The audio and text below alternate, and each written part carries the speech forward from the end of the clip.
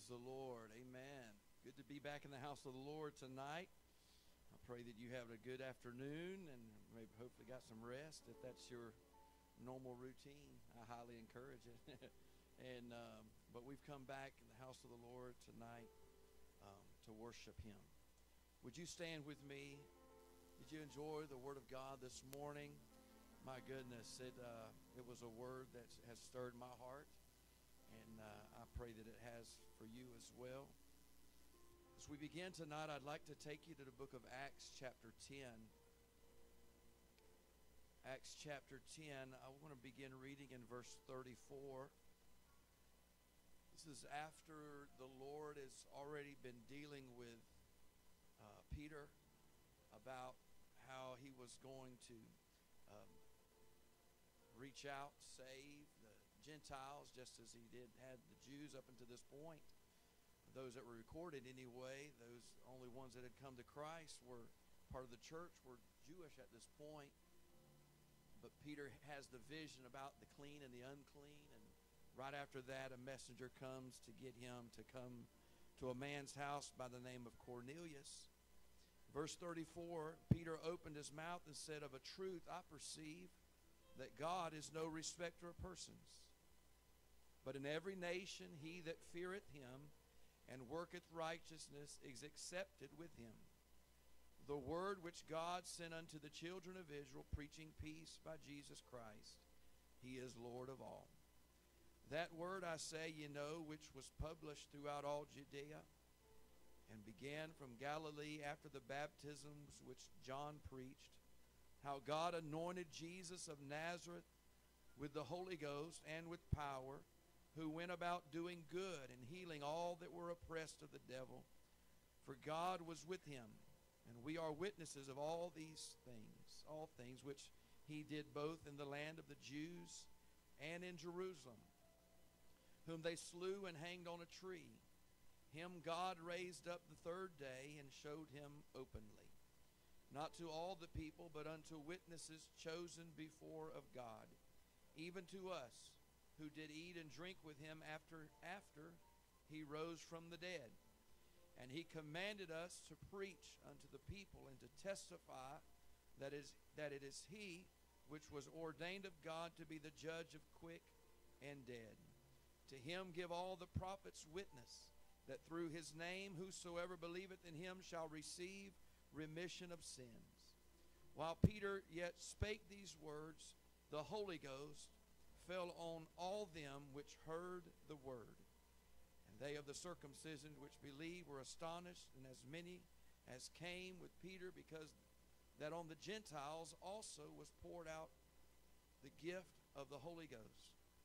How did he know that the Holy Ghost, they had received the gift of the Holy Ghost? Verse 46 says, "For they heard them speak with tongues and magnify God.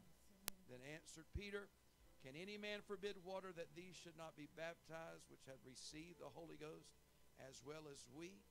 And he commanded them to be baptized in the name of the Lord. Then prayed they him to tarry certain days." He then goes back, gives a report of that meeting, what had happened. And he told his brethren there, he said, they received the Holy Ghost as we did in the beginning. I'm thankful that it didn't stop there, that even now today, Jews and Gentiles, every people of every nation who would come to the Lord are candidates, those who have been born again, sanctified by the blood, has become a candidate to be filled with the Holy Ghost. If you're here tonight and you have not received the baptism of the Holy Ghost with the evidence of speaking in other tongues, I would encourage you to get in and let God pour out his Spirit upon us. I pray that I would be rebaptized in the Spirit tonight. You say, "Pastor, why would you need that?" Amen. I just need to be filled up all over again and again and again. Because a lamp is lit and it burns and that oil begins to burn, and you just need a continual refilling from time to time. And I believe that's what we need this week, and I'm excited about that. Would you go to the Lord in prayer?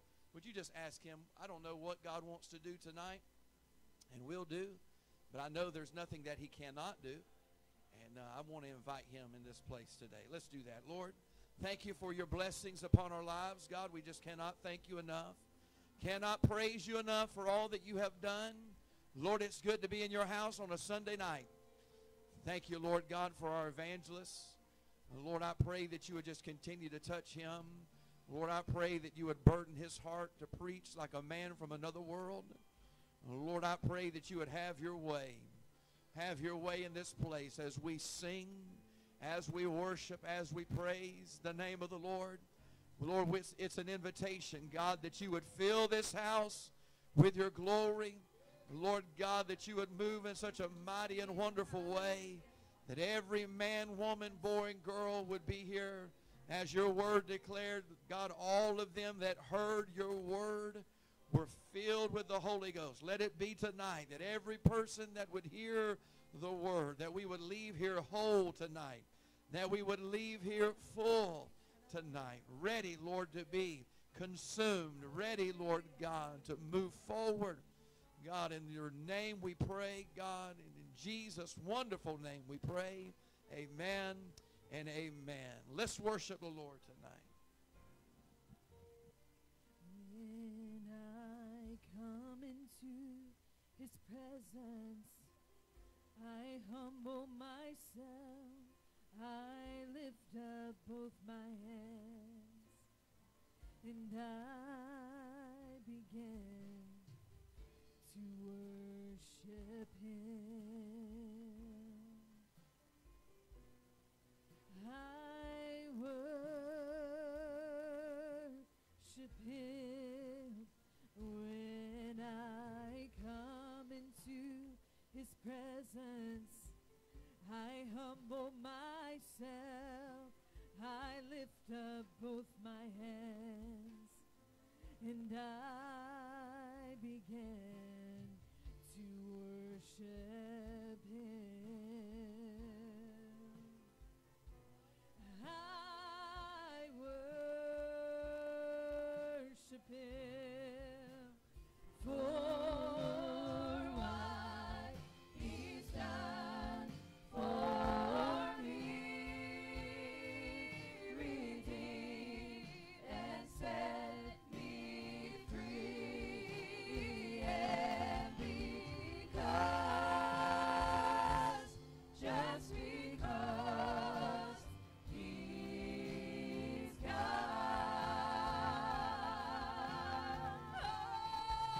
Oh, for what he's done for me, redeemed and set me free, and because, just because he's God.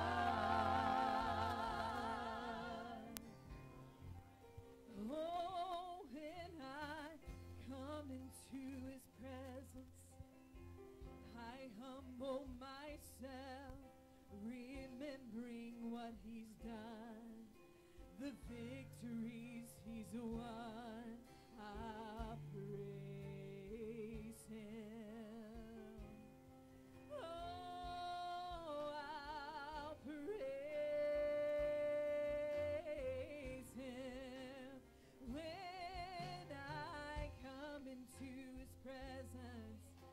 I humble myself, remembering what he's done, all the victories he's won. I'll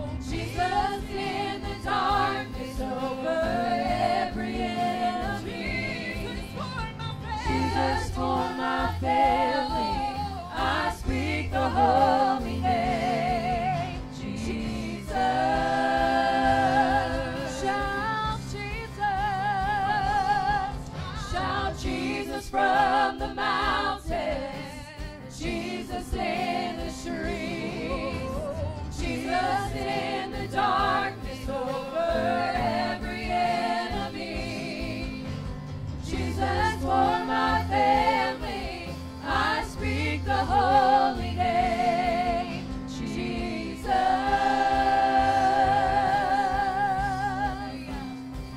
Your name is power, your name is healing, your name is life. Break every stronghold, shine through the shadows, burn like a fire. Oh, shout Jesus from the mountains, Jesus in the streets, Jesus in the darkness over every enemy, Jesus for my family, I speak the holy name, Jesus.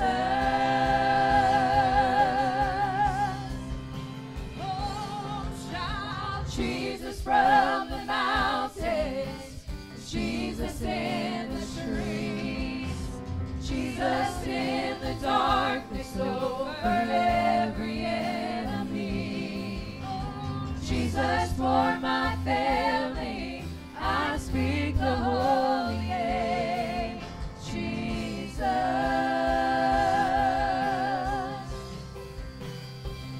Your name is power, your name is healing, your name is life.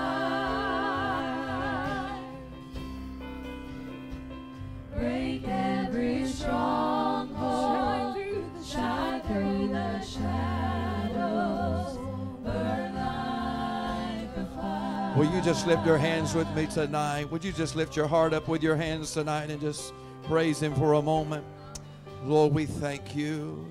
We praise you, Lord. Hallelujah. Lord, we glorify you in this house, Lord. We glorify you in this sanctuary. We praise you. We love you. We honor you, Lord God, for you are good, and your mercy endures forever. Amen and amen. You may be seated. God bless you. Oh, the presence of the Lord is so wonderful. Amen. We thank the Lord for his presence here tonight. So glad that you've made it out and come to be with us back again tonight to worship the Lord. And we're going to continue to worship him. The ushers will come and help me serve the congregation. We want to give as giving unto the Lord tonight and all through this week. The offerings this morning and through this week. We want to take very, very good care of our evangelist. Amen. We will present him with an offering whenever that time is for him to depart. And but we want to take very, very good care of him. Be praying about what you would like to give for the whole week. I challenge you to give your very best. I've got a number that I want to be the minimum of that, but whatever comes in beyond that, he'll definitely receive. And but let's take care of him. When you're giving into the ministry such as this, it's a good investment. Amen. I wouldn't bring someone here that wasn't. And but we want to invest in their ministry. They're on the road full time, and we want to take care of them. So they depend upon, you know how it is, they depend upon offerings to go on. And so you know how much it takes to run your household. And so let's do our best. If every family will do their best, I know that their needs will be met as well, because God is going to take care of them also.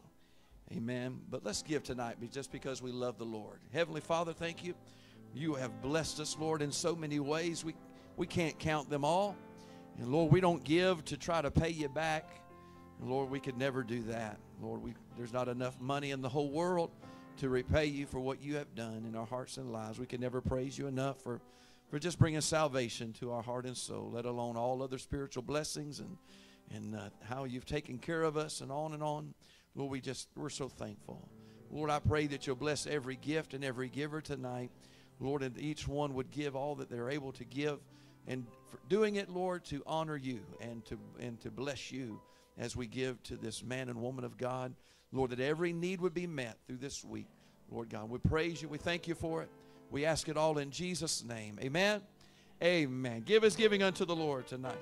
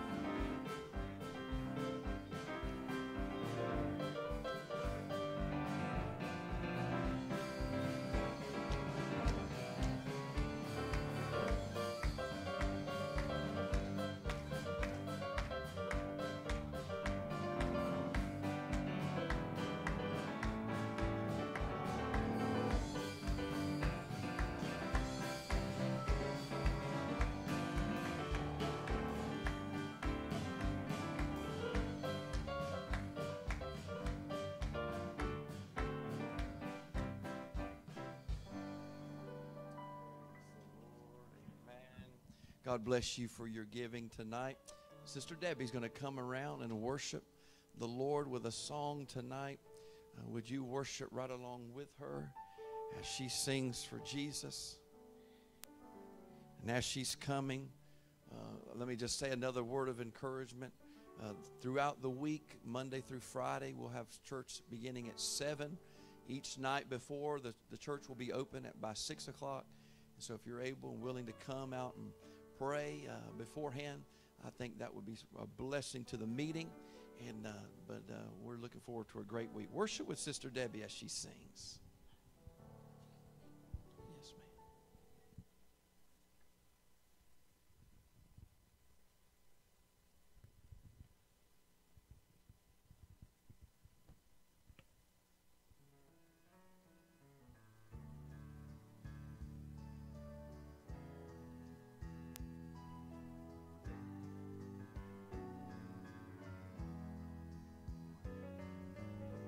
Whatever happened to death do us part? Does the home reflect the heart? Parents' faces show a worried mind, while their children search and can't seem to find. It's time we took a closer look, got back to living by the holy book. No compromise without getting slack. We'll go forward if we'll just go back. We'll know a tree by the fruit we see, and serving God has no in between. You're either cold or you're hot. He said, look warm, they'll have no part. It's coming down to in or out. There's no time for playing around. I'm going back to lost and found. Going back, I'm gonna stand my ground.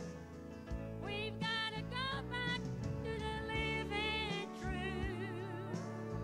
We're going back to the absolute, back to where the church stands strong, back to where there's a right, there is a wrong, back to where it's black or white. You'll see a difference just like day and night. We're going back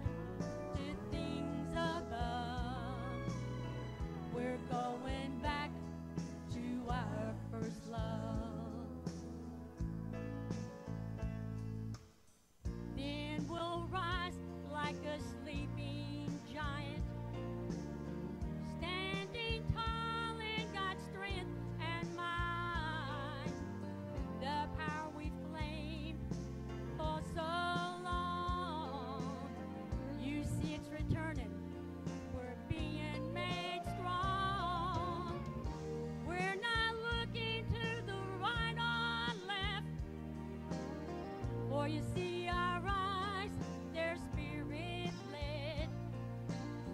We're going back to true or false. We're going back to Calvary's cross. We've got to go back to the living truth. We're going back to the absolute. Back to where the church stands strong. Back to where there's a right, there is a wrong. Back to where it's black or white. You'll see the difference just like day and night. We're going back to things above. We're going back to our first love. We're going back to where church stands strong. We're going back. Church, we've got to go back.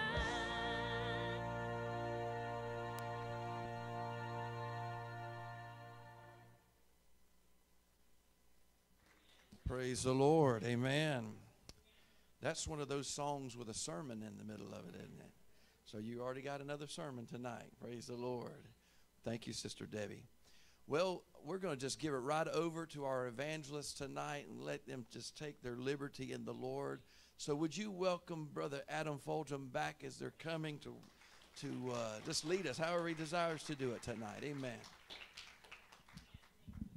Do you love the Lord tonight? Are you glad to be in the house of the Lord tonight? Amen. I've enjoyed the singing, and I believe the Lord's been glorified already here tonight through what we've done. And I'm looking forward to what God is going to do in the remainder of this service tonight. It is so good to have you in the house of the Lord. Thank you for coming back. I know a lot of people probably would have come back in their churches, but they got comfortable at home and sat in that lazy boy or the easy chair, whatever you want to call it, and they stayed there, got planted just like a seed, and they didn't want to get up. But I thank you for getting up and making your way back to the house of the Lord tonight, and we're so glad to have you. How many enjoyed this morning's service? Amen. I was blessed, and I pray that you were as well. It's so good to be here with you this week. We appreciate the pastor and his family for inviting us. We're just so glad that we can spend this time with you. Thank you also for the accommodations. I was telling Kaylee this afternoon, that's as nice of a hotel room as I can remember, at least in the not too distant past. I can tell you it's been a nice place to stay, and we appreciate that so very much. And I appreciate your pastor. How many love your new pastor family you have here? I guess I can still say you're new. But we're so grateful for them for inviting us. My wife is going to help me sing tomorrow night, so that'll give you incentive to come back. Say amen. That'll give you incentive to want to come back tomorrow night. She's been traveling with me a good bit here recently, and I'm trusting she'll be strong and ready to go by tomorrow night. So you come back and be with us in the house of the Lord. Until then, you're stuck with me. So you worship God with me tonight. Can I have just a few musicians to come back? I'm not going to sing anything you don't know. Let's just worship the Lord together if that's all right with you. We're here to lift up Jesus, and let's worship Him tonight.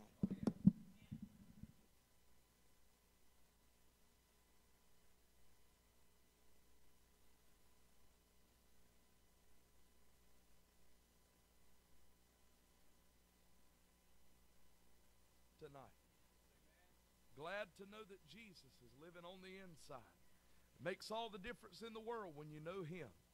When you know His power, when you know His touch, it makes all the difference in the world. And we're on our way to a place that's being prepared for us. Jesus said, I go to prepare a place for you, and if I go and prepare a place for you, I will come again and receive you unto myself, that where I am, there you may be also. Worship the Lord with me tonight as I sing this old song. If you know it, you sing it right along with me tonight.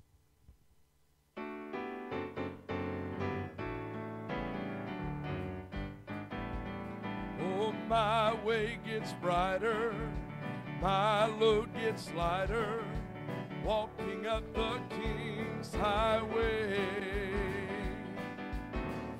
joy in knowing with him I am going, walking up the King's highway. Oh, it's a highway to heaven.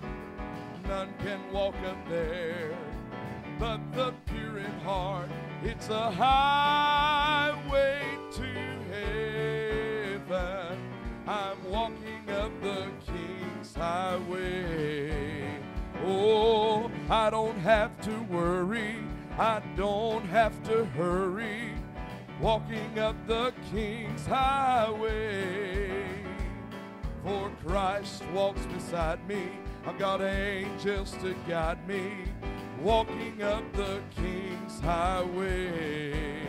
Well, it's a highway to heaven. Oh, none can walk up there but the pure in heart. It's a highway to heaven. I'm walking up the King's highway.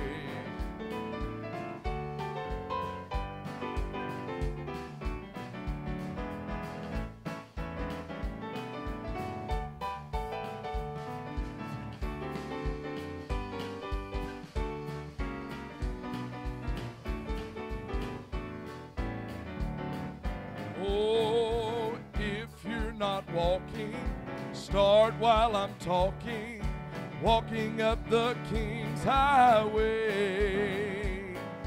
There'll be a blessing you'll be possessing, walking up the King's highway. Oh, it's a highway to heaven. None can walk up there but the pure in heart. It's a highway to heaven. I'm walking up the King's highway. Oh, it's a highway to heaven. Oh, none can walk up there but the pure in heart. It's a highway to heaven. I'm walking up the King's highway. Oh, I am walking up the King's highway. Are you glad to be on your way to heaven tonight? Hallelujah. Glory to God. Praise the Lord. Praise the Lord. I thought of this song as well, and I know you'll know this. You sing right along with me.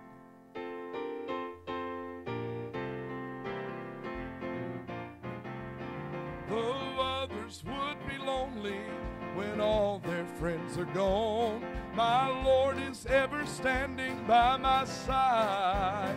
There is a heavy load upon me, and yet I'm pressing on, because I've found a Savior, friend, and guide.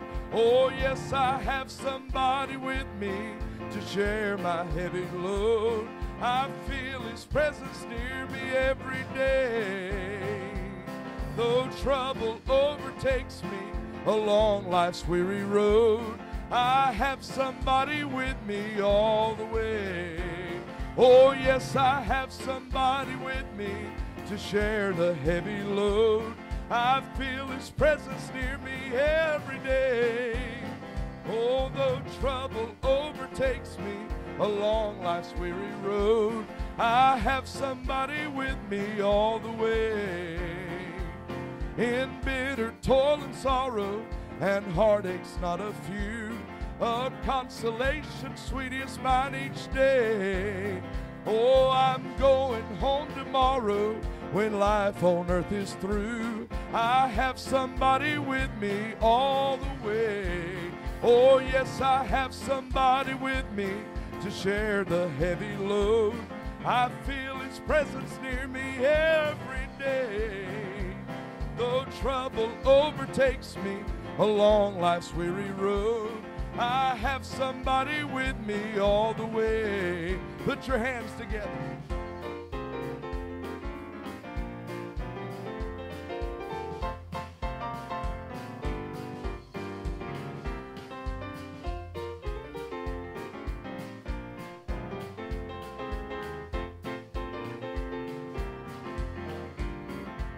Some folks have lots of pity. They say I'm sad and lone, but I don't need their sympathy at all. For in that golden city my Lord's prepared a home. I'm leaving when I hear that final call. Oh yes, I have somebody with me to share the heavy load. I feel His presence near me every day. Though trouble overtakes me along life's weary road, I have somebody with me all the way.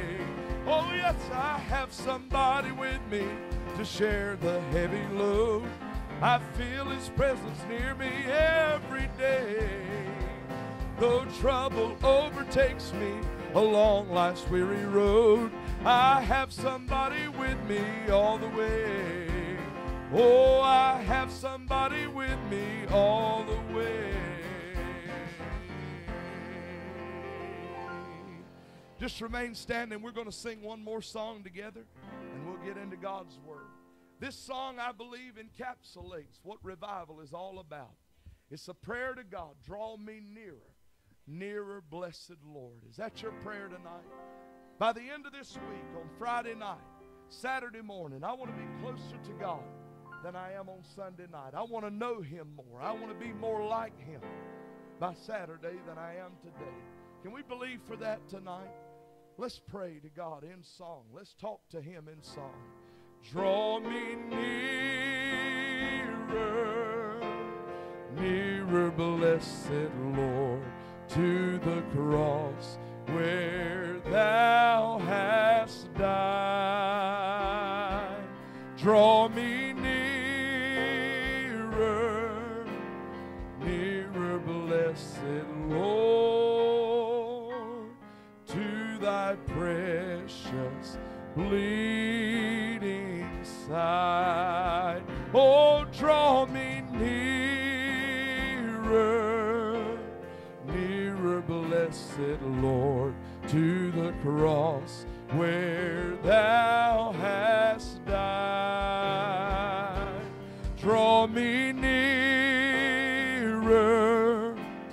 nearer, blessed Lord, to Thy precious bleeding side. One more time. Oh, draw me nearer, nearer, blessed Lord, to the cross where Thou hast died. Draw me nearer, nearer, blessed Lord, to Thy precious bleeding side. Hallelujah. Hallelujah.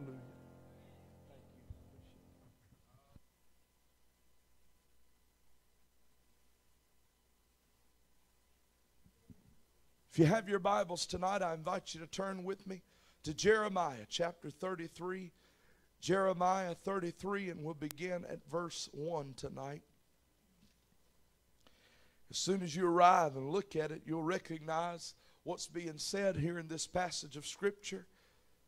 But last night as I was praying, the Lord always gives the message in time, I do believe.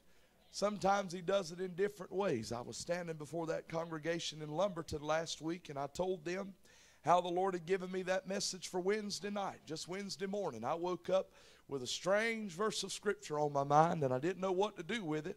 But as the day progressed and went on, I felt the Lord was laying it on my heart to preach it. So I did the best I could to put something together and preach Wednesday night, and the Lord helped us. But it's a different way most of the time the Lord gets His message through. But I was praying last night in the hotel room and asking the Lord for His direction this week and for this particular day today, Sunday, both services. I was asking Him for His help. And it was just like He gave both of these messages to me, and I tried to move beyond this one and move to something else. But I felt like this would be the mind of the Lord for this service tonight. And I always want to do my best to be obedient to God, because I have a lot of messages with me.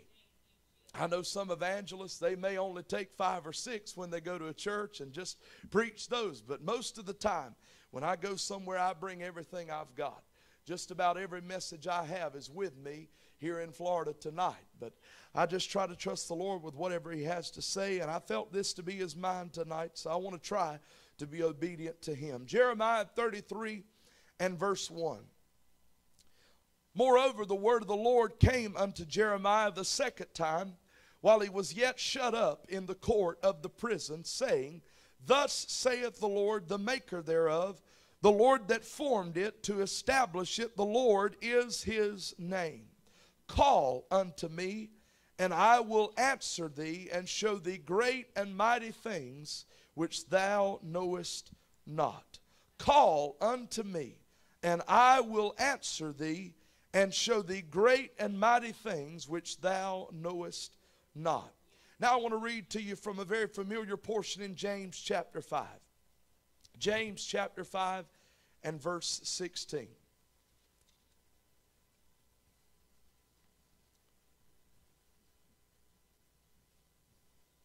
Matter of fact, we'll go back to verse 13. James chapter 5 and verse 13. He writes and says, Is any among you afflicted? Let him pray. Is any merry? Let him sing psalms. Is any sick among you? Let him call for the elders of the church, and let them pray over him, anointing him with oil in the name of the Lord. And the prayer of faith shall save the sick, and the Lord shall raise him up. And if he have committed sins, they shall be forgiven him. Confess your faults one to another, and pray one for another, that you may be healed.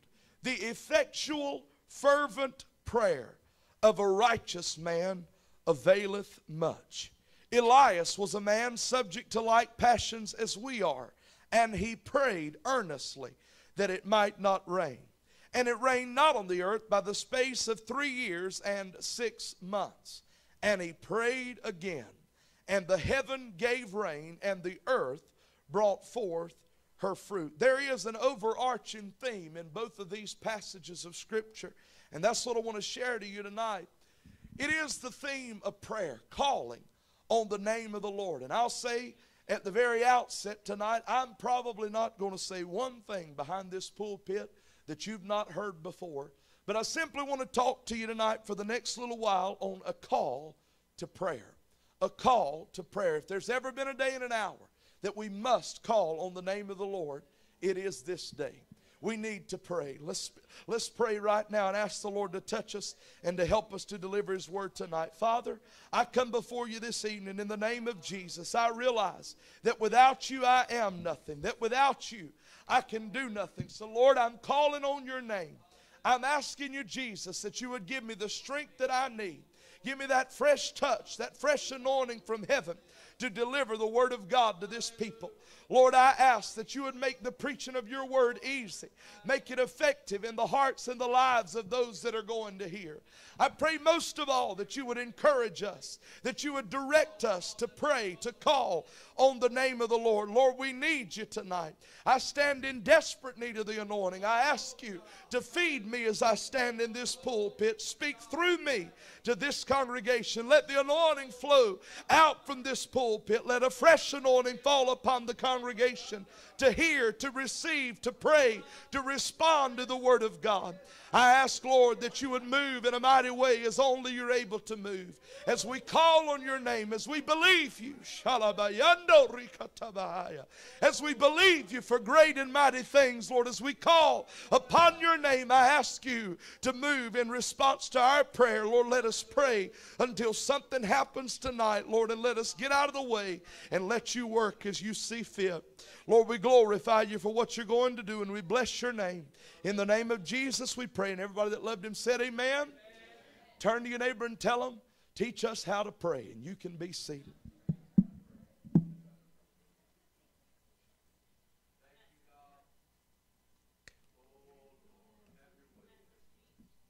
Hallelujah.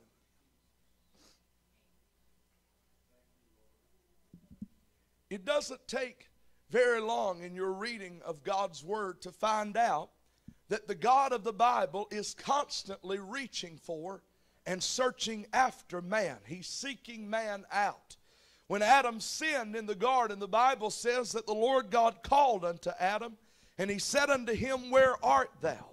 The Bible says that when Moses was in the wilderness, he saw a burning bush that was not consumed. It was not burned up. And when the Lord saw that Moses turned aside to see, God called unto him out of the midst of the bush and said, Moses, Moses. God called him by name, seeking him out. The Old Testament reveals that God personally called men like Gideon. The Lord said to him, Thou mighty man of valor. The Lord personally called a man like Jeremiah that we've read from his book tonight. And he said, Before I formed you in the womb, I knew you. The Lord called many others in the Old Testament personally to serve him and to walk before him. There are many ways I find in Scripture that God reaches out to and communicates with man. Primarily, God speaks to man through his Word. We don't just call the Bible the Word of God because we need another name for it. We don't just call the Bible the Word of God because we ran out of things to call it. God speaks to man, and he reveals himself to man through his inspired word. You'll remember in Isaiah 55 how the Bible said, As the rain cometh down and the snow from heaven, and returneth not thither, but watereth the earth, and maketh it to bring forth and bud, that it may give seed to the sower and bread to the eater, so shall my word be that goeth forth out of my mouth. It shall not return unto me void, but it shall accomplish that which I please, and it shall prosper in the thing whereto I sent it. God speaks to man through his word. Paul said to his son in the faith, Timothy, continue thou in the things which thou hast learned and been assured of, knowing of whom thou hast learned them, and that from a child thou hast known the holy scriptures, which are able to make thee wise unto salvation through faith which is in Christ Jesus. Paul said to him that all scripture is given by inspiration of God and is profitable for doctrine, for reproof, for correction, for instruction in righteousness, that the man of God may be perfect, thoroughly furnished unto all good works. God communicates with man through his word. Psalm 19 reveals that God communicates with man through the sky. It says, The heavens declare the glory of God. The firmament showeth his handiwork. Day unto day uttereth speech, and night unto night showeth knowledge. There is no speech nor language where their voice is not heard. Their line is gone out through all the earth, and their words to the end of the world. In them he set a tabernacle for the sun, and the earth is warmed by it. God speaks to man through the sky.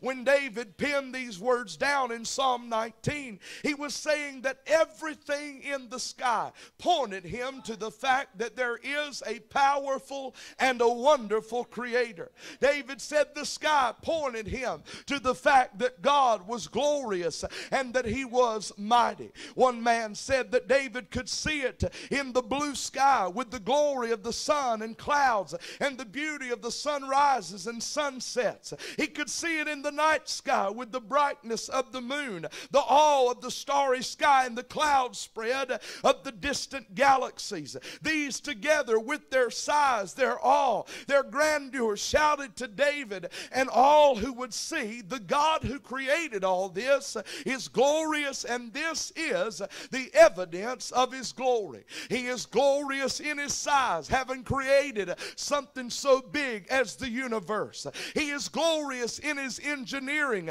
having created something that works together so well. He's glorious in his artistry, having created something so beautiful. He's glorious in his goodness and kindness, having created something for all of humanity to see. Another man said, though all preachers on the earth should grow silent, and every human mouth should cease from publishing the glory of God, the heavens above will never cease to declare and proclaim his majesty and glory. glory. They are forever preaching like an unbroken chain. Their message is delivered from day to day and from night to night. God speaks to us and reveals himself through the sky. Paul said, because that which may be known of God is manifest in them, for God hath showed it unto them. For the invisible things of him from the creation of the world are clearly seen, being understood by the things that are made, even his eternal power and Godhead, so that they are without excuse. The sky tells us that God is communicating with man. How many knows that God communicates with man through his Son? God wrote a message of love to all of humanity when he sent his only begotten Son into the world, that whosoever believeth on him should not perish, but should have everlasting life. The writer of Hebrews said, God, who at sundry times and in diverse manners spake in time past unto the fathers by the prophets, hath in these last days spoken unto us by his Son, whom he appointed heir of all things, by whom also he made the worlds. God has communicated with the world through his Son, and he continues to do so. You'll remember how Saul at the time was on the road to Damascus. He was going to find Christians that he could bring back to have them arrested and killed for their faith in Christ. But it was on that road to Damascus that the Son spoke directly to Saul and said, I am Jesus whom thou persecutest. And Saul said, Lord, what will you have me to do? God was communicating with man through and by his Son. You hear testimonies even today. It was back in November I heard a testimony of those in the midst of the war in Gaza, how that Jesus was coming in dreams and revealing himself to Muslims, and they were being born again. God still communicates with man through his Son. God communicates with man through his Spirit. We know that Jesus said, the Comforter, which is the Holy Ghost, whom the Father will send in my name, he shall teach you all things and bring all things to your remembrance whatsoever I have said unto you. The Spirit of God convicts the sinner of his sin, communicating with man. The Spirit of God anoints men and women to stand behind the pulpit and to preach the Word of God. When God speaks to your heart, you know, people will say that. I felt the Lord speak to me. When God speaks to your heart, I believe that he does so by his Spirit. And I want to tell you tonight that many churches sell themselves short. Many Christians sell themselves short when it comes to the gifts and the manifestations of the Spirit. But God communicates with man through those as well. He speaks to man through the word of wisdom, through the word of knowledge, through tongues and interpretation, through prophecy. These are all ways that God communicates with man through his Spirit. But the real question is tonight, if we understand God communicates with us in so many different ways, how do we communicate with God? I know that's simple, but how do we talk back? If God is speaking to us through his Word, if God is speaking to us through the sky, if God is speaking to us through his Son Jesus, if God is speaking through and by his Holy Spirit, then how do we talk back? The answer is prayer. Prayer is the way that man communicates back to God. It is the means of communication between man and God. It is the way that man reaches out to God by calling on his name in prayer. Ray Hughes said that prayer is the breath of the Christian experience, and one is lifeless without it. Prayer is the cost in Pentecost. Without prayer, there is no power. Prayer is your life source as a child of God. It is your way to get in touch with the Heavenly Father, and we need to pray.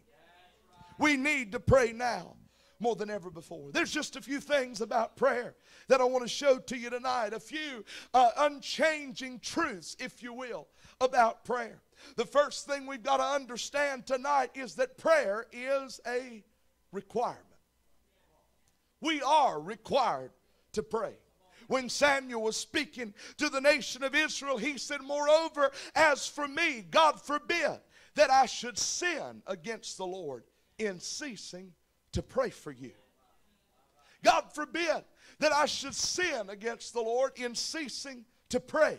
But I will teach you the good and the right way. For Samuel, him stopping praying on behalf of Israel was a sin. And I believe the same is true for you and me tonight. Now I know that we don't like being told something we're doing is sin. I know we don't like being told that if we're not praying we're in sin, but the Bible says in James, therefore to him that knoweth to do good and doeth it not, to him it is sin. If you know the right way to walk, if you know the right way to conduct yourself, if you know that it's expected of you to pray and you neglect to pray, then you're falling into sin. It was not a preacher, it was Jesus who said that men ought always to pray and not to faint. He taught his disciples that. Paul said, rejoicing in hope, patient in tribulation, continuing in prayer. He said, continue in prayer and watch in the same with thanksgiving. After you've equipped yourself with the whole armor of God, after you've got every piece just right in place, Paul said, praying always with all prayer and supplication in the Spirit, and watching thereunto with all perseverance and supplication for all saints. We are required as children of God to call on the name of the Lord and to pray. I read about a gifted pianist. She was talented. She played before vast crowds of people. And she said, if I fail to practice, one day I can tell. She said, if I fail 2 days, my family can tell. But if I don't practice 3 days, my audience can tell. I believe the same exact thing applies to prayer. I'm not trying to scare you into praying because somebody might find you out. I'm not here tonight to try to force you to pray because you're scared somebody's going to see something wrong in your life and say, well, they must just not be praying like they ought to. I'm not doing that here tonight. But what I am saying is that when you pray, you get in tune with the mind of God. When you pray, you're led by the Spirit of God. You're sensitive to God's Holy Spirit. You're able to detect and to hear the voice of God. But if you stop praying, on the other side of that coin, if you cease from praying, get away from the prayer closet, it won't be very long before that sensitivity is dull. It won't be long before you notice a difference, and if you start noticing a difference, it won't be long before somebody else does. Prayer is absolutely a requirement. But here's what I want us to know. We should not view that as a negative thing. It's not something to check off of your daily list. See, we're creatures of habit. We like to get into a routine. But if you view it as just something you have to check off, you'll never enjoy that time of prayer. You'll never get anything out of that time of prayer if you're just viewing it as a daily checkpoint. It's something that I do, something that I do to get on and to move on with my day. You'll never enjoy prayer. You'll never be effective in your prayer. What you've got to understand is that prayer is a privilege. It's an honor. It's an opportunity that we've been given to approach the holy God of heaven. It is an opportunity and a wonderful privilege that we've been given to call on the name of the Lord and to know that when we seek an audience with Him, that He will hear us. You can call the governor of the state of Florida tomorrow, but he'll not be able to see you tomorrow. You can call the president of the United States, whether you want to see him or not. You can call him and request an audience with him tomorrow, and he won't be able to see you. But if you call on the God of heaven tonight, not even waiting until tomorrow, but tonight, if you call on the God who created all of heaven and earth, the God who formed you in His own image, if you call on Him, you don't have to wait until tomorrow, but His presence will come tonight and touch your heart and touch your life. life. In fact, we're called on to pray without ceasing. And if we pray without ceasing, we'll walk in the presence of God. We'll walk in the glory of God, and we'll be led by the Spirit of God. Hallelujah. I'm glad that when I pray, the Lord moves on my behalf. Take the time to pray, because it is your privilege as a believer. We're told to pray without ceasing. And we may wonder, why did Paul tell us that? It's because we all have a tendency to lean on the flesh. We all have a tendency to depend on self. One man said prayer is not so much an act as it is an attitude. It's an attitude of dependency. Dependency upon God. And since we have that tendency to lean on the flesh, Jesus said, watch and pray. Jesus saw his disciples there sleeping while he had been in agonizing prayer in the Garden of Gethsemane. And he said to them, watch and pray that ye enter not into temptation. The spirit indeed is willing, but the flesh is weak. The flesh is weak, so we must keep our eyes open. We must keep our spiritual antennas tuned. We must be in a spirit and an attitude of prayer. And because we know tonight that prayer is a requirement, we need to know how to pray. Multitudes in the world today, and the sad truth is many in the church have no idea how to pray. They have no idea how to spend that time with God. I read in the Gospels that Jesus' disciples had seen him perform many powerful miracles. They had seen Jesus open blinded eyes. They had seen him as he caused the lame to walk. But I believe the main thing that those disciples noticed was his prayer life. I believe the main thing that they paid attention to was his prayer life, because time and time again Jesus would separate himself. He would leave the multitude.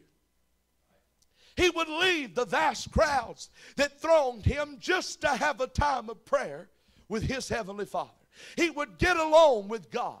He would be away from the thronging masses to spend those moments with God in prayer.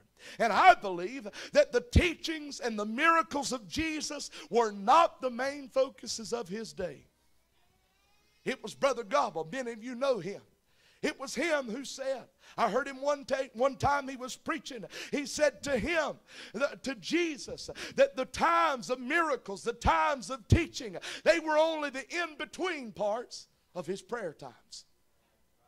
Those are just the things, the healing of many, the feeding of the 5,000. Those things were just what fell between Jesus' times of prayer with the Father. The disciples watched the prayer life of Jesus. They watched him as he performed miracles. They watched him as he did all of those things. But when it came down to it, they didn't ask him, Lord, teach us how to perform miracles.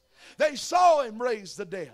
They saw him open blinded eyes, but they didn't ask him, Lord, teach us how to raise the dead and open blinded eyes. They saw Jesus' prayer life and said, Lord, teach us to pray. He responded to them, when you pray, say, Our Father which art in heaven, hallowed be thy name. Thy kingdom come, thy will be done as in heaven, so in earth. Give us day by day our daily bread, and forgive us our sins, for we also forgive everyone that is indebted to us. And lead us not into temptation, but deliver us from evil. On another occasion in the Sermon on the Mount, he added, For thine is the kingdom and the power and the glory forever. Amen. Jesus taught his disciples how to pray.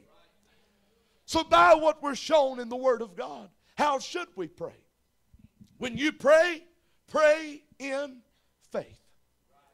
Pray in faith, believing If you don't believe that God is going to hear you when you pray, there is no sense in you praying at all. There's no reason for you to pray at all. Faith, it must fuel your prayer life. If I knew that my prayers were going nowhere, if I knew that when I prayed they weren't going to make it past the ceiling, I would find something else to do with my time. I would find something else to do in the day other than pray. But since I have faith that He will hear me when I pray, since I know that there's a God whose ear is open to my cry, I will pray in faith believing. Jesus said, have faith in God, for verily I say unto you that whosoever shall say to this mountain, be thou removed and be thou cast into the sea, and shall not doubt, but shall believe those things which he saith shall come to pass, he shall have whatsoever he saith. Therefore I say unto you, whatsoever things you desire, when you pray, believe that you receive them, and you shall have them. Jesus told the father of the demon-possessed boy, if thou canst believe, all things are possible to him that believeth. Paul said, I will therefore that men pray everywhere, lifting up holy hands, without wrath and without doubting. When you pray, friend, believe that God will answer you. Believe that whether it's today, whether it's tomorrow, whether it's 5 years from now, that God will send the answer. Believe that the answer is going to come when you pray. When you pray, pray in secret. There are times when your family ought to get together and pray. There are times when we join together as the body of Christ and we're going to pray. Concert prayer, praying at the same time, is a key element of a Pentecostal worship service. But that does not change the fact that there's something about getting alone with God.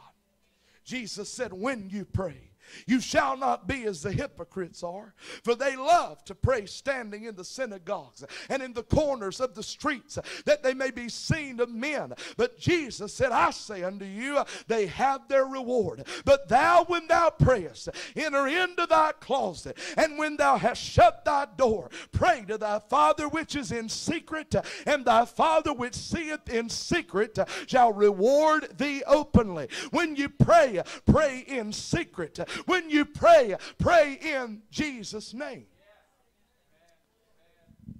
Now I want to tell you something about praying in Jesus' name. That's not just telling God what you want and tagging Jesus' name on the end of it. Amen? That's not just saying whatever you want to say and then putting Jesus on the end of it as some kind of stamp to seal it, to send it to God. All right? Praying in Jesus' name is a prayer that has an awareness of His power, His compassion, His desire to respond to our needs and requests. It's realizing that when we pray in His name, when we pray acknowledging and recognizing Him, that is praying in the name of Jesus, praying as if He's standing right beside of you, not just asking for silly stuff and expecting Him to give it because you used a certain formula. It's praying and asking Him to move according to His will. Jesus said, whatsoever you shall ask in my name, that will I do, that the Father may be glorified in the Son. If you shall ask anything in my name, I will do it. When you pray, pray according to the will of God, because His will is never wrong. He said, thy will be done. When He was in that Garden of Gethsemane, having that agonizing time of prayer, realizing what was just about to come, realizing that He was just about to give His life to pay man's sin debt, He wanted to push the cup away. He said, Lord, if you will, I'd love for you to take this cup from me. But at the end of that, He said, nevertheless, not as I will, but as thou wilt. Let your will be done. John said, this is the confidence that we have in him, that if we ask anything according to his will, he heareth us. And if we know that he heareth us whatsoever we ask, we know that we have the petitions that we desired of him. When we pray according to his will, God will answer. And when you pray, don't stop praying. Pray without ceasing. Jesus said, ask, and it shall be given you. Seek, and ye shall find. Knock, and it shall be opened unto you. For everyone that asketh receiveth, and him that seeketh findeth, and to him that knocketh it shall be opened unto him. But that implies in the original language an ask and keep on asking. A seek and keep on seeking. A knock and keep on knocking until the door opens. There was somebody who said, if you have to ask more than once, you're not showing any faith. Brother Clendenin said, if you don't ask more than once, you have no faith. If you don't ask more than once, you're not exhibiting faith at all. You ought to pray without ceasing. Prayer is a requirement. We must pray. We must call on the name of the Lord, especially when we view the climate of our world tonight, how bad that things have become. We must pray. But prayer is also a refreshing. It's not a dragging thing to pray. You may not always pray on fire, receiving from heaven in the first 5 minutes, but if you'll stick at it a little while, if you'll keep on praying a little while, it won't be long before the refreshing comes. To meet with God, it brings that refreshing to your soul. And we meet with him in the place of prayer. Jesus said, come unto me, all ye that labor and are heavy laden, and I will give you rest. Take my yoke upon you and learn of me, for I am meek and lowly in heart, and ye shall find rest unto your souls. For my yoke is easy and my burden is light. I believe that promise is just as much to the saint of God as it is to the sinner. Go to him in prayer. Cast your cares. Take your burdens to the Lord. Prayer connects you with God, and he alone brings that refreshing to your soul. That old song says, oh, what peace we often forfeit. Oh, what needless pain we bear. All because we do not carry everything, every single thing, to God in prayer. There's another song in that redback hymnal that says, take it to the Lord in prayer. Bring it to him. Present it to him, because he will bring refreshing and he will send the answer. But here's where another dimension of prayer comes in. There is another way to pray that brings refreshing to your soul. When you find yourself in the place where you don't know what to pray, where you don't know how to pray, when you don't know what to say, when your own English seems to fail you, the Apostle Paul says that we can pray in the Spirit. If you've been filled with the Holy Ghost, he says, likewise the Spirit also helpeth our infirmities, for we know not what we should pray for as we ought, but the Spirit itself, the Spirit himself maketh intercession for us with groanings which cannot be uttered. Paul said, for he that speaketh in an unknown tongue speaketh unto men, not unto men, but unto God. For no man understandeth him, howbeit in the Spirit he speaketh mysteries. He that speaketh in an unknown tongue edifieth himself. Paul saw the value of when you don't know how to pray, praying with other tongues, praying in the Spirit. And what I'm talking about right here is not a man getting up in a pulpit and saying, all right, everybody speak in tongues now. That's not what I'm talking about. But what I am saying is, when you come to the end of yourself, when you come to the end of your own knowledge, you just step out on faith, walk with the Lord, and begin to pray with the Spirit. Paul asked the question, for if I pray in an unknown tongue, my spirit prayeth, understandeth, but my understanding is unfruitful. What is it then? I will pray with the Spirit, and I will pray with the understanding also. I will sing with the Spirit, and I will sing with the understanding also. Jude declared, but ye beloved, building up yourselves on your most holy faith, praying in the Holy Ghost. When you don't know what to pray, when you don't know how to pray,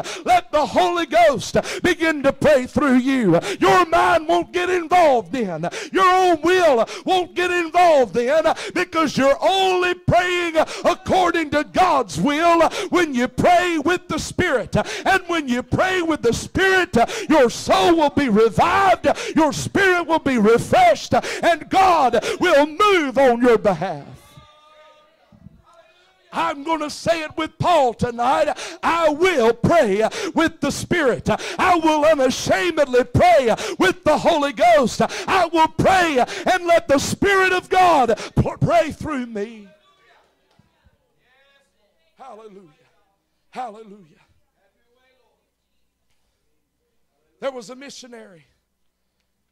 I've told this story before, but there was a missionary that I heard about not long ago who had gone to Japan during the World War II. As a Methodist missionary, he was there, working there, doing the best he could for God. And at that time in Japan, after Pearl Harbor, they went and found anybody who was a part of the Allied forces, anybody from America, anybody from Europe that was a part of the Allied forces, they took them and they arrested them.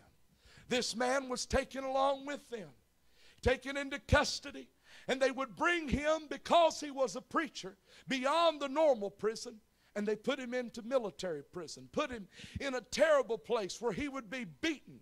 He would be torn to shreds by those Japanese. They would take him every few days and bring him into another chamber, take him out of his cell, bring him to another chamber, hang him up by his arms, all the way up until he would be lifted off the ground. And just as his shoulders were about to go out of socket, they would take a bamboo rod and beat him. They would beat him over and over. And if you know about bamboo, as it breaks, it becomes razor sharp. That's what this man was experiencing. Just as he was about to pass out from the pressure of being hung up and his shoulders going out of socket, they would beat him with this bamboo rod. And after that, they would take him down, take him back to his cell, and give him a few days for healing to begin. And they do it all over again. Right as those wounds, those open places would begin to heal and to scab over, they would do it again. This process continued for a while, where the man asked the Lord, Lord, I'm tired of this. I can't handle any more of this. Would you please just take me on to be with you? I know you. I have a relationship with you. I've served you all of these years. Take me on to heaven to be with you. For whatever reason, God would not answer that prayer. Death evaded him. No matter how many times he was hung up there, he prayed to die, and God would not let him die. So one day he realized this. He was not going to die. The Lord was going to allow him to live. So while they were beating him one day, he said, Lord, if you're not going to take me, you're going to have to give me something to bring me through this. You're going to have to give me something to help me with this problem I'm facing. He said, in that very moment, he said, it felt like hot oil went down my back.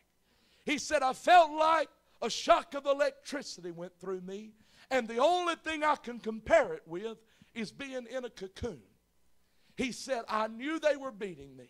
I knew they were hitting me, but I just couldn't feel it. And when I came to myself, I was speaking in another language. A Methodist missionary filled with the Holy Ghost right there as the Japanese were beating his back. He went back to his room, his cell, and he began to think on these things and said, the only thing I can come up with is that I've had an Acts chapter 2 experience.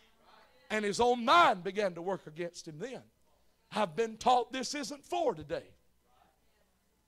I've been told this isn't for us. And he said, that voice spoke to him and said, who are you going to believe? Amen. It wasn't but a few days later he began to heal that they took him back to that other chamber where they would beat him. They started up and he began to pray with the Spirit. Praying with the Spirit. And they stopped the beating right there. There was a Japanese officer standing outside the door that heard him, perked up and turned over to him and said, "What are you doing?" I've never heard that language before. He could speak English as well. He said, "What are you saying? I've never heard that in my life." And for whatever reason, because of the bustle and the hustle this has caused, he said, "Just take him back to the chamber. Take him back to his cell." A few days later, they brought him back to beat him again.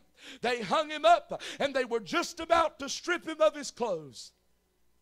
And the Lord spoke to him and said, "You don't have to wait for them to beat you for you to pray with the Spirit." He started praying with the Spirit. They looked at him like he had two heads, took him back to the cell. The next time, the Lord did get it through to him. You don't have to wait for them to strip your clothes for you to pray with the Spirit. He began to pray. They took him back to the cell. A few days later, they came and got him. He's walking down the hall, and the Lord spoke to him and said, "You don't have to wait till you get to that other chamber to pray with the Spirit." He began to pray in tongues right there in the hallway, and they dropped him. They left him alone, and until 1945, when he was released, they never beat him again. I'm just telling you tonight, church, there's power when you pray with the Spirit, when you pray according to the will of Almighty God. I'm coming down to a close finally. I want us to understand tonight that prayer brings results. It always brings results. And I don't believe there's any book in the New Testament of your Bible that bears that fact out any better than the book of Acts. The book of Acts says in chapter 1 that these all continued with prayer. They continued in supplication, in one accord with the women, Mary the mother of Jesus, and with his brethren. And in response to that prayer, Acts chapter 2 came. When the day of Pentecost was fully come, they were all with one accord in one place. And there came a sound from heaven as of a rushing mighty wind, and it filled all the house where they were sitting. And there appeared unto them cloven tongues like as of fire. It sat upon each of them, and they were all filled with the Holy Ghost, and began to speak with other tongues as the Spirit gave them the utterance. They were filled with the Spirit in response to their prayer. In Acts chapter 3, that lame man sitting out by the gate called Beautiful, Simon Peter came to him and said, "Silver and gold have I none, but such as I have give I thee." And he went to praying, "In the name of Jesus Christ of Nazareth, rise up and walk." The Lord moved in response to prayer, and the man was healed. In Acts chapter 4, the miracle and the message, it caused trouble for the apostles. They knew they would need boldness to face the days ahead. So the church got together and they began to pray. They said, "Lord, thou art God which hast made heaven and earth and the sea and all that in them is, who by the mouth of thy servant David has said, why did the heathen rage and the people imagine vain things? The kings of the earth stood up, and the rulers were gathered together against the Lord and against his Christ. For of a truth against thy holy child Jesus, whom thou hast anointed, both Herod, Pontius Pilate, with the Gentiles and the people of Israel were gathered together for to do whatsoever thy hand and thy counsel determined before to be done. And they said, Now, Lord, behold their threatenings, and grant unto thy servants that with all boldness they may speak thy word, by stretching forth thine hand to heal, and that signs and wonders may be done by the name of thy holy child Jesus." And the Bible says that when they had prayed,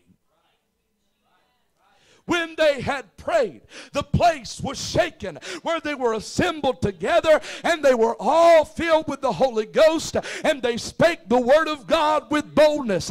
They prayed and God moved. They prayed and God sent a result. In Acts 7, the last words uttered by Stephen before he was stoned to death was a prayer. He said, Lord, lay not this sin to their charge. The New Testament church was a church of prayer.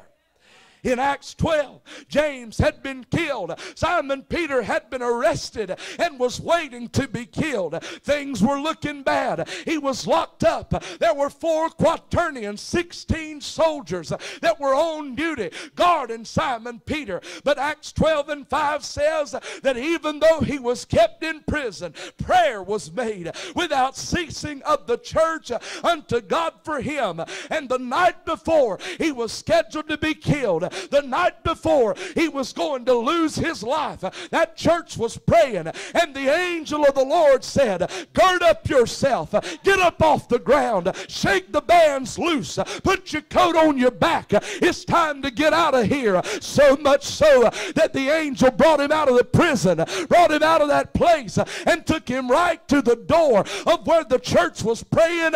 And when he came there, they didn't even believe he was there. They didn't even believe the miracle that God had performed. What are you saying, preacher? I'm just saying that God moves when we pray. He will send an answer when we pray. Something happens when we pray, so we ought to pray until something happens.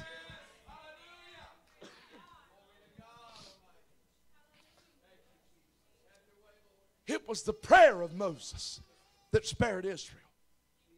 It was the prayer of Samson that renewed his strength one last time. It was the prayer of Elijah that brought down fire and rain from heaven. It was the prayer of Elisha that brought a dead boy back to life again. It was the prayer of Daniel that closed the mouth of the lions. It was the prayer of Simon Peter that made the lame man to walk again. It was the prayer of Paul that healed the sick. And I want to let you in on something tonight before I shut this thing down. If you're saved tonight, it's because somebody prayed. If you've been spared from the judgment of God, it's because somebody prayed. If the Lord has ever healed your body, it's because somebody prayed. If you're filled with the Holy Ghost tonight, it's because somebody prayed. If you've been delivered from the curse of sin, from the curse of law, from the bondage that the devil has, it's because somebody has prayed on your behalf. If you've been set free like the captive out of prison, it's because somebody called on the name of the Lord in prayer, and in prayer can do all that. I believe we ought to get together. We ought to bind together as the body of Christ and pray until something happens. Pray until God moves. Pray until the glory comes down and heaven fills our souls. Lord, teach us how to pray. Lord, teach us how to pray. Lord, teach us how to pray. And when we pray, the sick will be healed. When we pray, the deafened ears will be unstopped. When we pray, the blinded eyes will open. When we pray, the dead will be raised back to life again. Raise your hands up and praise Him tonight if you believe the Word of God. Hallelujah. Lord, teach us how to pray. Lord, teach us how to pray. Lord, teach us how to pray. Lord, teach us how to pray. God, touch us tonight. Hallelujah. I want everybody to stand all over the building. All over the building. We're going to join together and believe that God will stay true to His Word. We're going to join together and believe that God will be true to His Word. I want you quickly to come and stand around this altar. Move fast. I want you to move right now. Let's come and stand together around this altar tonight. Hallelujah. How many believe in the power of prayer? How many believe in the power of prayer? Glory to God. We're going to join together and pray, church. We're going to pray one for another that we may be healed. because we do believe the Word of God that the effectual fervent prayer of a righteous man availeth much. I don't know what you need from God tonight. I don't know who your lost loved ones are, but He knows. And we're going to join together and pray that the Lord would move in this week of revival. We're going to join together and pray that prodigals will come on back into the fold. We're going to join together and pray that the sick will be healed when we place our faith in Him. How many are willing to pray? How many are willing to pray right now? All over this building, lift up your voice and begin to talk to God. Lift up your voice and begin to pray.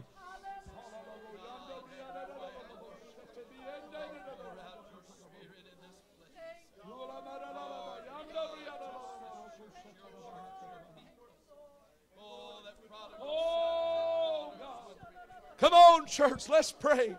Come on, church, let's pray.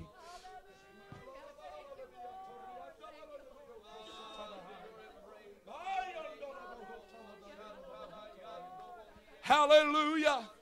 Hallelujah. Hallelujah. Glory, glory, glory to God. Praise the Lord. Praise the Lord. Praise the Lord.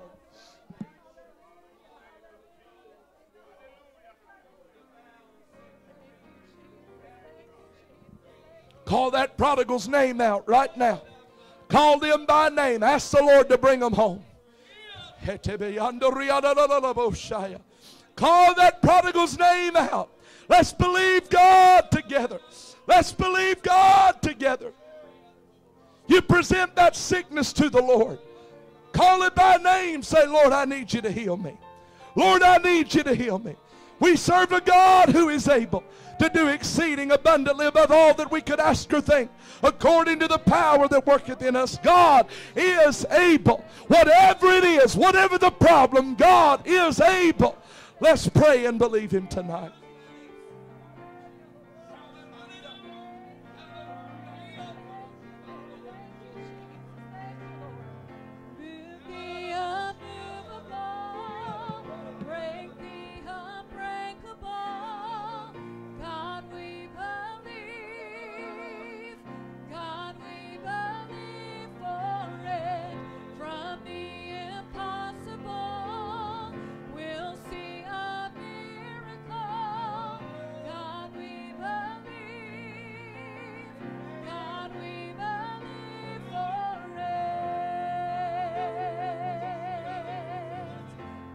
Present that need to Him. Present that need to Him. If you're watching online and need the touch of heaven, He's willing to move on your behalf. He's willing to move on your behalf. Hallelujah. Present your cause to the Lord. Present your case to Him. He's willing to hear you. He's willing to respond to your prayer.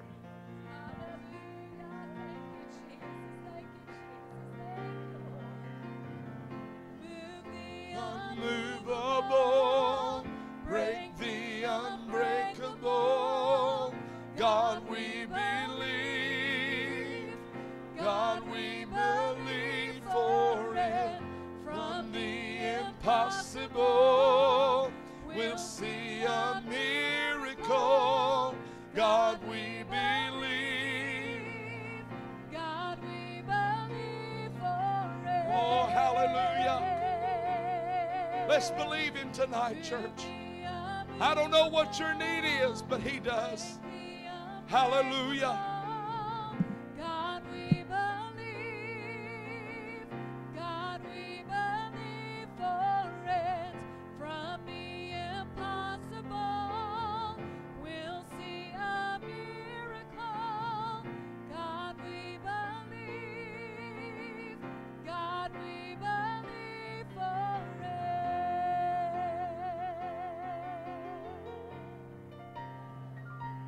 How many have a physical need tonight? Your need is physical. You need the Lord to touch your body in some way or the other. Would you raise that hand and raise it high? You need the Lord to touch your body. There's people all over this building that need the touch of heaven in their physical bodies. If you don't have your hand raised up, I want you to find somebody you can pray with. We're going to put the scripture into practice tonight. We're going to pray one for the other.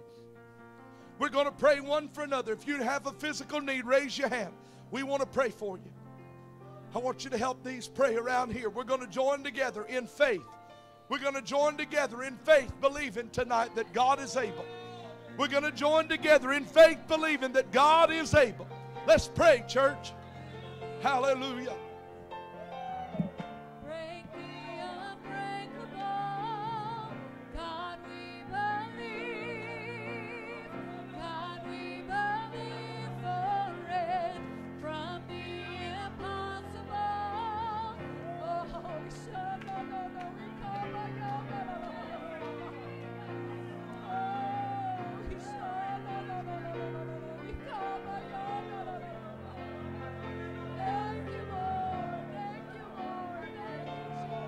Thank you, Lord. Thank you, Lord. Thank you, Jesus. Thank you, Lord. Thank you, Jesus. God, I love you, Lord. Thank you, Jesus. Thank you, Lord. We sure we come, my God. With the unmovable, break the unbreakable. God, we believe. God, we believe for it. From the impossible, we'll see a miracle. God, we believe. God, we believe for it.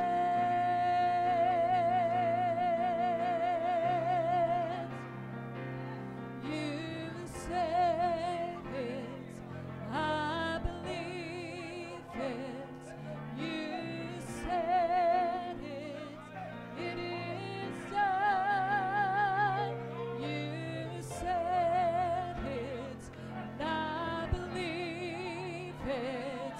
You said it is done. Move the unmovable, break the unbreakable. God, we believe. God, we believe for it. From the impossible, we'll see a miracle. God, we believe. God, we believe for it. Oh, you said it, I believe it. You said it is done. You said it, Lord. You said it, and I believe it. You said it is done. You said it, Lord. You said it. I believe it. You said it. It is done. Move the unmovable, break the unbreakable. God, we believe.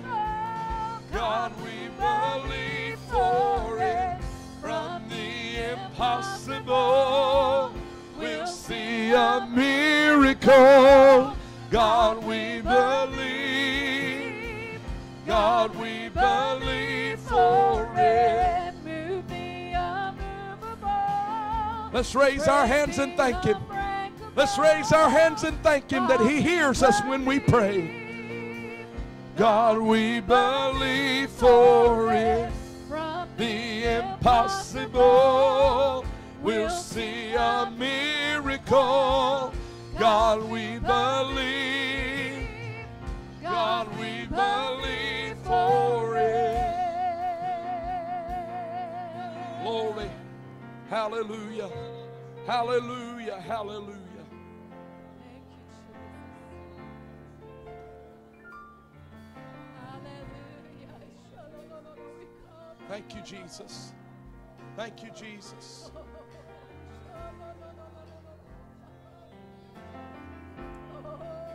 Thank you, Jesus. Thank you, Jesus. Thank you, Jesus. Thank you, Lord. We're going to pray once again for this revival this week. I need strength in my body. We're a little worn out from the travel that we've done the last few days, but we're trusting the Lord. But here's how we're going to pray. I want us to pray that the Lord would give me everything I need to bring to this pulpit. I want us to pray that you would be ready to receive what the Lord has for you. But we're going to do that in a few specific ways. One day I was reading in a book at home, and I found an order for revival. It's one preacher that looked through this and found it and put it down. There's an order for revival found in God's Word. 3 prayers that we can pray together. David said, first of all, in Psalm 138 and verse 7, though I walk in the midst of trouble, thou wilt revive me. Revival must begin with me. And I'm not talking about the preacher. I'm looking away from the preacher. I'm standing with you saying that. Revival must begin with me as an individual. Must begin with you as individuals. And as we pray that, Lord, revive me, after you get through reviving me, Lord, the psalmist said in Psalm 85 and 6, wilt thou not revive us? Right? Lord, after you've revived me, look to that one to the right or to the left of me and revive them too. Amen? Look around the church, this building that we're in, the people that are here. Revive us. And then, when I'm revived and we're revived, then we pray with the prophet Habakkuk when he said, Lord, revive thy work in the midst of the years. There's a lot of different ways we can apply that, but Lord, revive thy work. Let sinners be saved again since we've been revived. Let sick bodies be healed again since we've been revived. Let believers be filled with the Holy Ghost since we've been revived. Let demons be cast out since we have been revived. Since I've been revived, since we've been revived, Lord, do a work in this town. Do a work in this county. Do a work in this church since we've been revived. Can we pray like that for just a few minutes? If you want to stand, if you want to kneel, whatever you want to do, we're going to start praying, Lord, revive me. Can we do that? Let's pray that right now. Lord, we come before you tonight in the name of Jesus. I'm asking you, Lord, to revive me as an individual, as a person that's a part of the body of Christ. I'm asking you first to help me to look on the inside. Lord, search my heart.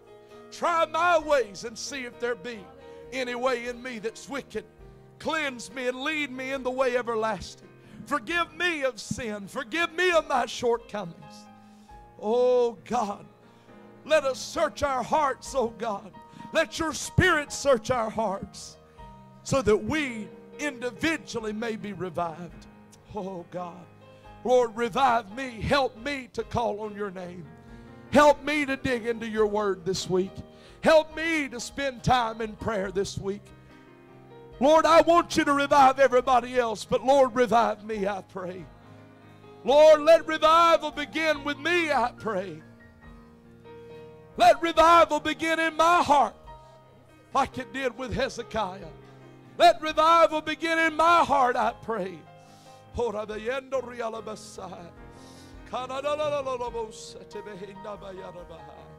Let revival begin in me, Lord. Revive me, Lord. Even though we walk in the midst of trouble, you will revive me, Lord. We believe you for it. We believe you for it. Lord, revive me. Now let's pray, church, revive us. I want you to lay your hand on the one to the right or to the left of you. Ask God to revive them. Do it right now. Ask the Lord to revive that one next to you. Ask the Lord to send revival to that one next to you. Pray, church, one for another. Ask the Lord to send revival to each heart and each life.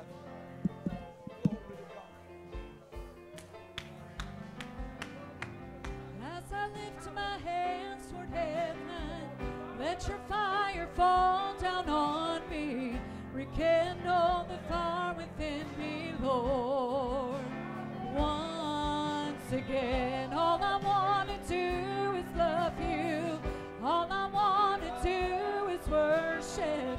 All I want to do is lay here right at your feet. my hands toward heaven. Let your fire fall down on me. Rekindle the fire within me, Lord. Once again, all I want to do Oh, is hallelujah. love you. Lord, All I revive want us. to do is Revive us, we worship. pray. All Let I your want church to be do is revived. lay here right at your feet. As I lift up my hands toward heaven, let your fire fall down on me. Rekindle the fire within me, Lord. Once again. Oh, all Lord, I revive want us. to do is love you. All I want to do is worship. All I want to do is lay here right at your feet. As I lift up my hands toward heaven, let your fire fall down on me. Rekindle the fire within me, Lord. One more prayer. Once again. We're going to pray now that the Lord would revive His work, that souls would be saved this week, that lives would be absolutely transformed by the power of the gospel of Jesus Christ. We're going to pray that sick bodies would be healed this week. Something that cannot be done by mere emotion. Something that cannot be done by our own minds or by convincing somebody of something. Something that must be a miracle of God. Let's pray for that. Let's pray for believers to be filled with the Holy Ghost. Let's pray for the devil to be run out of somebody, for somebody to be set free. Let's ask the Lord to do it. Can we do that? Let's pray and ask God to move in the name of Jesus. Father, we ask you to revive your work. We ask you to revive your work in the midst of the years. In the midst of the years, make known. In wrath, remember mercy, oh God. Hallelujah. Hallelujah. Revive your work, we pray.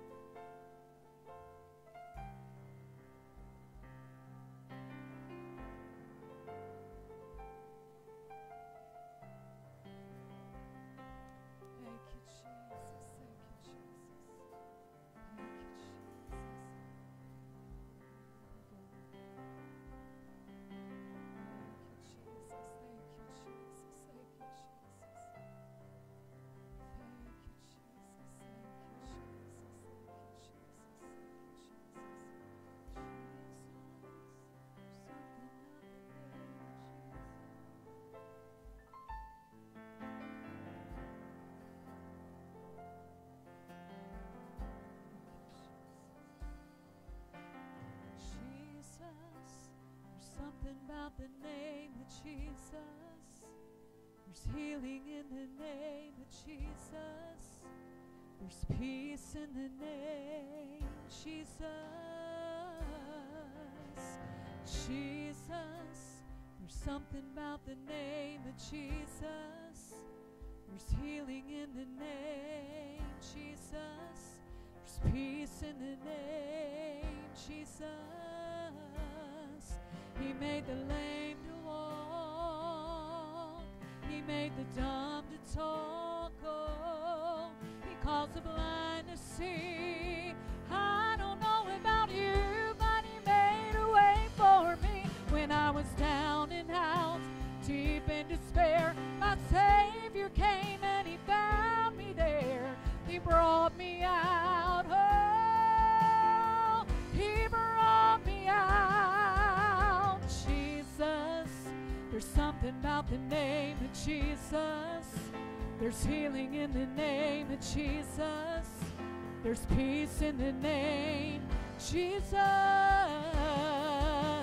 Jesus, there's something about the name of Jesus.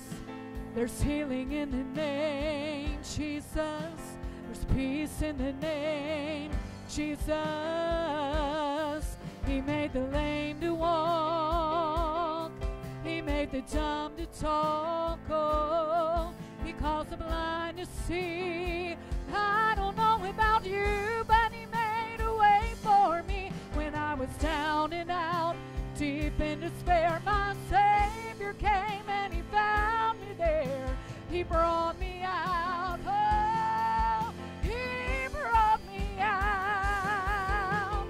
Jesus, there's something about the name of Jesus. There's healing in the name of Jesus. There's peace in the name Jesus. Jesus, there's something about the name of Jesus.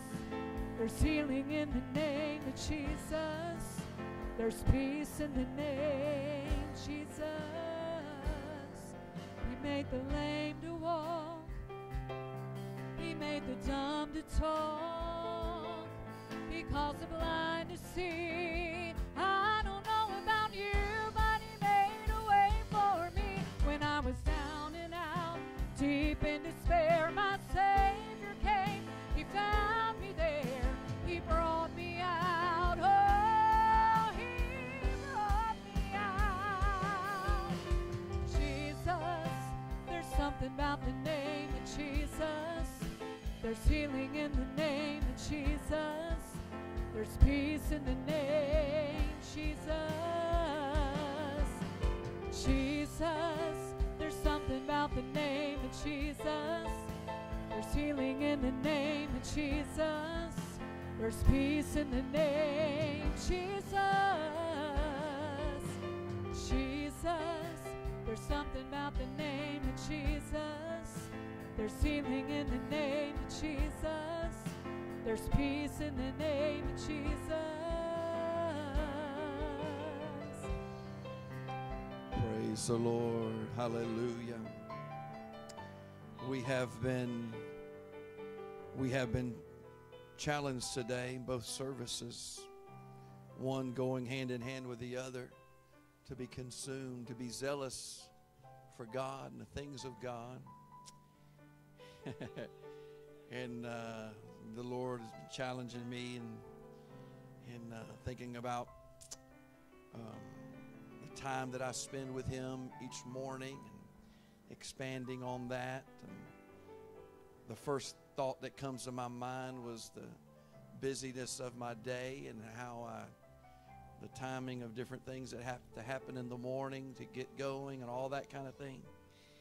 And so I'm thinking about the time that I normally get up, and the Lord says, well, you could get up earlier. You could get up earlier than what you do. I said, Lord, it's already awful early when I get up. And but it's amazing what we would gladly get up early to do other things. And so I challenge you to examine the time. I know how it is. And early in the morning, that bed feels awfully comfortable and just. But I challenge you to let's get zealous for. If we don't pray, things aren't going to happen like I know we want them to. The lives will be touched. We won't be what we need to be without it. So I challenge you in the same way. Seek the Lord. And I challenge you also, be here this week. I know what working people feel like. I know what tired bodies feel like. But make sure you come. Let's make a special effort all this week to be here every night. And if you didn't see someone that should have been here today, help Pastor. Call them up and say, hey, we missed you today. Hope you're going to be able to be with us in revival. And we'll have visitors from different churches and things like that. And I hope they're blessed. I hope their church benefits from this revival as well. But I'm more concerned about Ocoee, Church of God. And so let's get in here, dig in, get up in the morning, spend some time in prayer. If you can come each night before church, spend some time in prayer doing that as well. And let's just get in and let God have his way. Amen. Stand with me if you would. Let's be dismissed in prayer together. I pray that you have a good day tomorrow, that you're going to rest so well tonight. You're going to get up tomorrow morning feeling ready to go to face the week. Lord, thank you for this ministry. Brother Adam, Sister Kaylee, Lord, the team that you have put together and the lives that they're living, the ministry that you are moving through them and what you're doing. Pray, God, that you would give them rest in their bodies tonight. And, Lord, that they would get up tomorrow renewed in their hearts, their minds, and physically touched. Lord, just help them, Lord, tonight. Touch us all. And those who have a work day tomorrow, pray, God, that they would have a good day, and but also be refreshed and have the determination to be back in the house of the Lord tomorrow. Lord, I know that you're going to bless them for every sacrifice that's made. And those who are unable to be with us today for different reasons, those who are sick, I pray that you would touch them, touch their bodies. Those who are out of town, Lord, I pray that you'd give them traveling mercies. They'll come back and be back home again. And I pray that you just go with us now, give us a good night's rest, and bring us back at the appointed time tomorrow. We're going to be careful to give you all the praise, the glory, and the honor, for we ask it all in Jesus' name. Amen. Amen. God bless you is my prayer. Shake hands, be friendly. You're dismissed in the name of the Lord. Have a great day tomorrow. We'll see you tomorrow night.